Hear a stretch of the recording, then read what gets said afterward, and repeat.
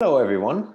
I'll be talking today about balanced reduced order models for iterative nonlinear control of large-scale systems. I'm Boris Kramer from the University of California, San Diego, and this is joint work with my previous master's student, ThA Wang, who is now at the University of Texas at Austin in a PhD program at the Department of Information, Risk, and Operations Management. So model-based feedback controls for high-dimensional systems is a real challenge, namely due to the nature of the effort that is needed to compute nonlinear feedback, but also due to the high state dimensions of these systems that often arise from discretized partial differential equations. Especially when we consider the task of real-time control and filtering, this problem becomes even more so a challenge.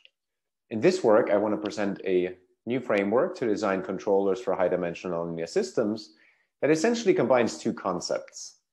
The first concept is the control concept, which is the iterative linear quadratic regulator, so ILQR concept, proposed by Todorov and Lee in 2005, which has been used in a variety of highly nonlinear applications such as UAVs, exoskeleton models, robots, robotic arm models, and so forth. However, the ILQR framework is computationally very expensive, so using it on a direct semi-discretized PDE would be quite challenging. To enable this nonlinear framework to be used for high-dimensional systems, we actually produce reduced order models via projection. And we compare two different methods. One of them is balanced truncation, and the other one is LQG balanced truncation. The control problem we can consider is the standard control problem where we try to we try to find a sequence of controls. This is in discrete time that minimizes the quadratic cost function, which is written down here. J has a terminal constraint and then a running cost subject to the dynamic constraint imposed by the system itself. We use the usual notation where X is a state at time step K, XK. UK is the control. From X, from 1:n, we abbreviate the sequence of these states that get us from 0 all the way to n. And then F is a function that's differentiable in both arguments, and Q is the symmetric positive definite matrices that kind of penalize the state, and R penalizes the control. Just to briefly review, the iterative linear quadratic regulator is an algorithm that starts with a nominal control sequence, U, that's imposed from, so this includes all the controls. You might have M different controls, and all these controls over time from 1 to the final time step n-1, and then resulting nominal control trajectory from 1 to n. And it proceeds in a few steps. Basically, I kind of made a high-level summary of this algorithm here. So while you're still within a certain threshold, so you prescribe a stopping tolerance, and basically you update the nominal control sequence and the nominal trajectory at every step, at every iteration of this algorithm. The algorithm does compute local linearizations. That's where it gets the iterative name from. And then it uses a modified LQR to update the controls. So the update to the control delta UK gets added to the previous control, and it has three contributions, one from minus K delta XK, that's the classical state feedback that we know, but then there's also two other auxiliary contributions that are coming from an auxiliary state V and also from the control.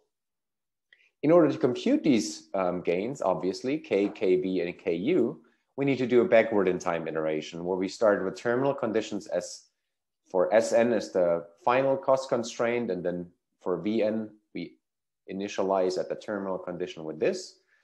And now we need to go backwards in time. You see all these gains have a very similar structure. They invert the same matrix, so there's some computation that can be saved.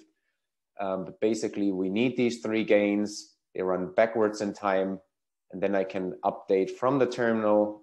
Now I can compute Sk once I have Sk plus 1 and K, and then I can update Vk, and I go to the next iteration. So I'm counting down from the terminal to 0. And then I have a sequence. This gives me my new control sequence, UK. So it gives me my updated delta UK, my new control sequence, and then we go through the next iteration of this algorithm. So now how can we make this feasible for nonlinear problems that are high dimensional? Well, we use the framework of model reduction and specifically balanced truncation. Balanced truncation separates the map from the controls to the outputs into a map from the controls to the state, which is kind of like a controllable map, and then from the state to the output, which is the observable map. And in a nutshell, without going into much detail, it replaces the full order model in n dimensions, so n could be hundreds or thousands or millions, with a reduced order model that's projected with projectors TL and TR in R dimension. And R is often much, much smaller, in the order of tens or so. And the quintessential kind of notion of balancing here is that the reduced order model over here has controllability and observability gradients that are equal and diagonal. In order to compute these transformations, we need to either solve a sequence of Lyapunov equations, our standard controllability and observability gradients, or we can choose something that actually takes into account the control problem a little bit more, which is the Riccati equation. And from either one, we obtain a set of gradients, and with these gradients, we can compute the balanced state realization. So here, let me show you an example how we combine the ILQR algorithm and different model reduction strategies to arrive at a control framework for Burger's equation. So here I say the one-dimensional Burger's equation, where the spatial variable lives in 0, 1, time is greater than 0. I have a reasonably small viscosity, 5 times 10 to the minus 3. This essentially makes the system quite nonlinear in its behavior. And I have some controls. Actually, I'm having 5 controls that I'm using here that are distributed throughout the domain, where this psi is the characteristic function. I have periodic boundary conditions. My initial condition is an exposed sign that's sitting between 0 and 0.5, and then it's 0 on the other end. So basically, it's a non-differentiable initial condition. And I discretize it moderately with about 100 degrees of freedom, 101 here. And what happens, this is a quadratic model due to the quadratic nature of the C squared here. I'm actually getting a quadratic high dimensional model, in this sense in 100 dimensions. And I simulate everything up until about 5 seconds. So now this is now I want to do a nonlinear reduced order model, which I computed. The projection-based models take the same form. They do not alter the structure of the model. So I'm getting again a quadratic model back. These reduced representations of the linear and quadratic matrices and the input matrix take a projection form as written down here. And I am basically, in order to compute TL and TR, I was solving the respective Lyapunov or Riccati equation with the linearized matrix A-lin over here. Then I got my basis, and from this basis, I projected a nonlinear system. So the reduced order model I have is fully nonlinear. However, I use the linearized matrices to compute the basis in the first place. We see that the Hankel singular values, which are the singular values shown in blue, decay rather fast. This indicates that balanced truncation will produce a good reduced order model, whereas LQG balanced truncation, the gradients, so-called gradients of this Riccati equation, the singular values decay rather slowly, indicating that we might need a large dimension for a reduced order model in order to be accurate. Nevertheless, I wanted to make this comparison. I used both reduced order models to compute a control sequence, UR from balanced truncation and UR from LQG balanced truncation. And both, I was pretty limited with my computational budget. So I set R to be 5, so a reduced dimension of 5. And what is shown on the right side is I'm comparing the costs. So the cost of the reduced order model, so the running cost in the reduced order models are the thick blue line and the thick red line. And the full order model cost, once I plug this controller in to the full order model, is shown below. So what I see is that the number of as the ILQR algorithm iterates and improves the control sequence, we see the control cost going down a lot. And then at the final condition, we're using the converged control and plug it into the full order model.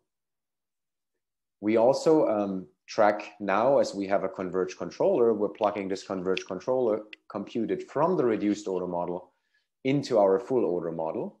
And we track the norm of the output, which is now the controlled output, and we track the norm of the control.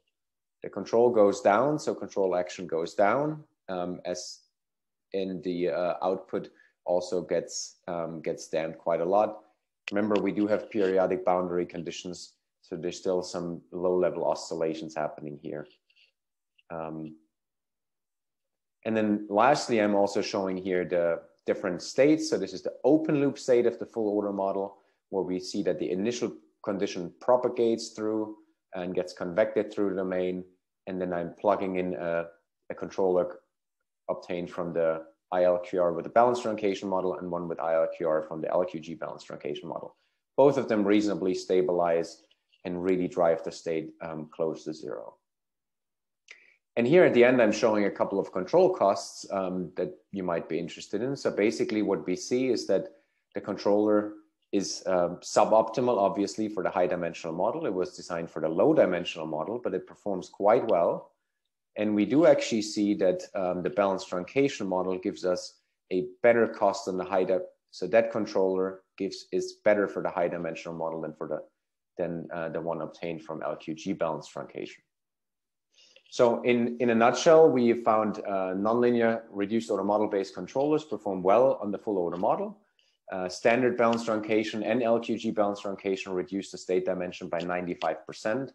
And we definitely have to look more into nonlinear balancing and system theoretic approaches coupled with ILQR to go away from the linear model reduction approaches that we used here. So thank you so much.